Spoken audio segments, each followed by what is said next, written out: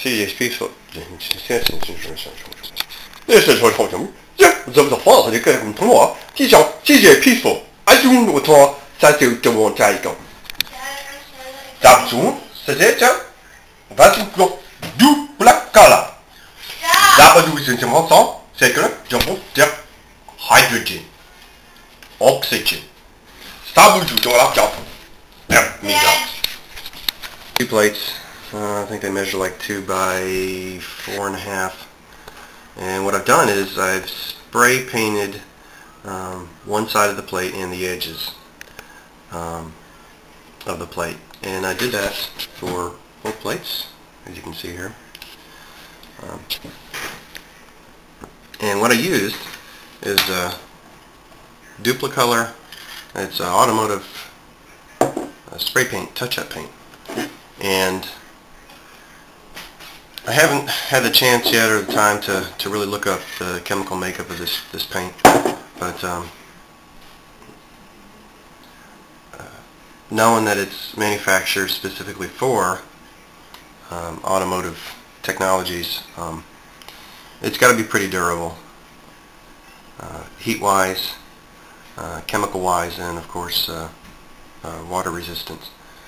Because if you think about it, how much a car is exposed to rain annually, and that's a lot of water, especially if you live in a very wet region, say as Portland or Washington State, those areas.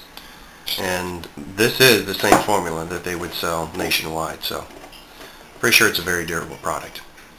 So anyway, I had this sitting in this tube for about 24 hours now, and there is no flaking, at least none that I can see. I thought, well, let's go ahead and apply some current through it and see what happens. Sort of expecting the paint to sort of burst off in flakes, but I did it once and nothing happened. So I'll go ahead and turn it on for you to see.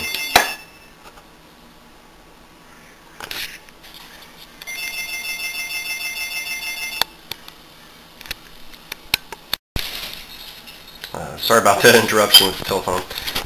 Anyway, let's go ahead and turn this on again. And you can see that the production is coming exactly where it should be, in between the plates, and of course nothing on the outer surface of the plates, which is what we're trying to achieve. So I'm going to subject this to another test. I think what I'm going to do is set this up outside overnight and let it run all night and see what happens. I'll keep you posted. Oh, and the beginning of the video, just a little bad humor there. Sorry.